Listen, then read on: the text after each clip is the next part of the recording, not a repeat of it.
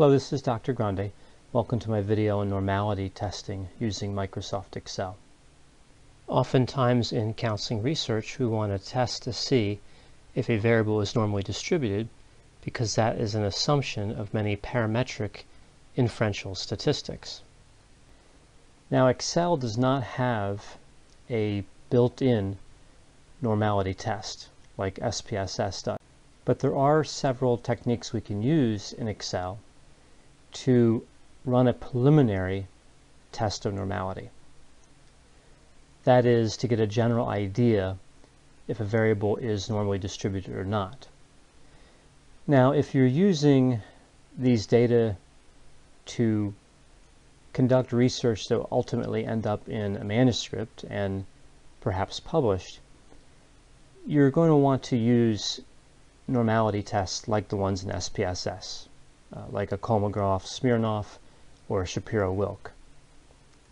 What I'm going to demonstrate here in Excel is really not a substitute for the actual normality tests, but more of just a preliminary analysis that you can run quickly in Excel. Perhaps as you build up a data set, you want to test it repeatedly and see if the variables are normally distributed. That would be an appropriate usage of Excel as far as testing normality. So let's take a look at a few things we can do to approximate normality testing in Excel. So you see here I have three variables in columns A, B, and C here, and one I know to be normally distributed. I generated these values in SPSS using the random numbers function and selected normal distribution. I did the same thing for the next distribution, except it's an exponential distribution. And then I have another one, it's a uniform distribution. So we would expect the normal variable here to be normally distributed. And of course we would expect exponential and uniform distributions to not be normally distributed. So the first thing we can do is we can check the skewness for each variable. So that would be, in this case, equal sign and then skew. That's the function in Excel. I'm going to go to cell A2 and then Control-Shift down arrow and select all the scores in that column. And you can see we have a skewness of 0.08. And then if I autofill this to the right, I'll get the skewness for exponential and uniform. And you can see exponential skewness is 1.45 and uniform is fairly close to 0. So again, we know in advance that the normal variable is normally distributed, and we know that these two variables are not. And you can see that the skewness stands out a bit for the exponential variable, but as far as normal compared to uniform, they're fairly similar. They're both fairly close to 0. So just based on skewness alone, of course we can't determine normality, but it's information that can help us to. And a few rules exist in terms of evaluating skewness. A couple of them are that the absolute value of the skewness cannot exceed 1. So in that case here, both the normal and uniform distributions would meet that criterion, and the exponential would not. Another rule is the skewness cannot exceed 2 times the square root of 6 divided by the sample size. So let me demonstrate that in a function. So that would be equal to 2 asterisk, and then the square root, SQRT, of 6 divided by, and the sample size in this case is 100.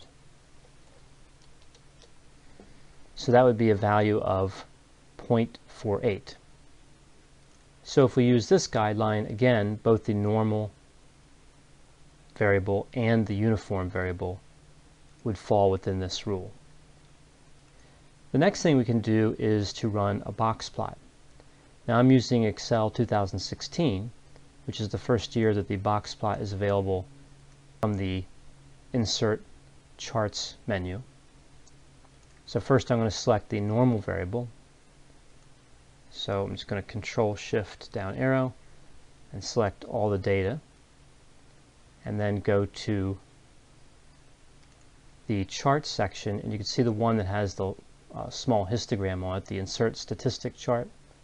That also has the Boxplot, what they call a box and whisker.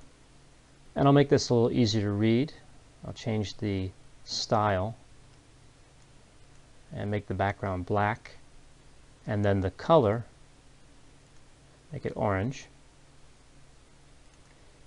And we can see here that according to the Boxplot, we have no outliers for the normal variable. And the characteristics of the distribution look normal based on the configuration here of the Boxplot. The whiskers are of approximately equal length, and the distance between the first quartile and the median and the third quartile are roughly equal. So now we can select the exponential and uniform data. So go over here we have the blue line here, and just move it over to exponential. So now this Boxplot is evaluating the exponential variable, and we can see there are several outliers. There's 3 above the top whisker here. Again, if we select uniform, looking at the Boxplot, we don't have any outliers, but we can see that the difference between the first quartile and the median is greater than the difference between the median and the third quartile. So again, this doesn't automatically mean that it's not normally distributed. This is just information, like the skewness, that we use to factor into whether or not a variable is normally distributed.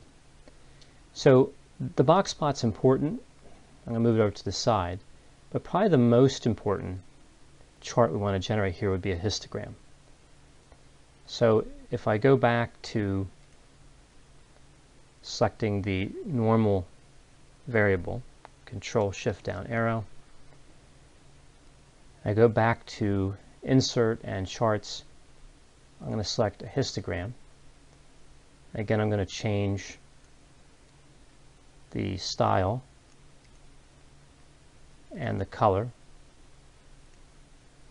And we can see this is the histogram for the normal variable, which we know is normally distributed. I'll delete the chart title here and make this a little larger. So we can see this does look approximately normal. This looks like a normal distribution. We can do the same thing we did with the Boxplot. We can drag the selected range over to exponential, and we can see this is the histogram for the exponential distribution, and this is clearly not normal. And similarly, we look at the uniform distribution. This does not appear to be normal either. So taking all this evidence together, the skewness, the Boxplots, and the histograms, in this instance, if I did not know that this was a normal distribution and this was exponential and this was uniform, I would still probably make an educated guess that this variable is normally distributed and these 2 variables were not. I have loaded these data into SPSS and run the test of normality there. And I'll show you that. This is the output view for running a test of normality. And I have separate videos that cover how to do this. But you can see we have the normal variable, the exponential variable, and the uniform variable. And looking at the Shapiro-Wilk test of normality, we can see that the normal variable we would assume is normally distributed because it has a non-statistically significant finding here, 0.614. And the exponential and uniform variables we would assume are not normally distributed because we have a statistically significant finding for the Shapiro-Wilk for both of those variables. So again, this is the output you'd want to use when writing a manuscript, but Excel does offer some valuable tools that help us to make an educated guess regarding the normality of a variable. I hope you found this video on normality testing in Excel to be useful. As always, if you have any questions or concerns, feel free to contact me, and I'll be happy to assist you.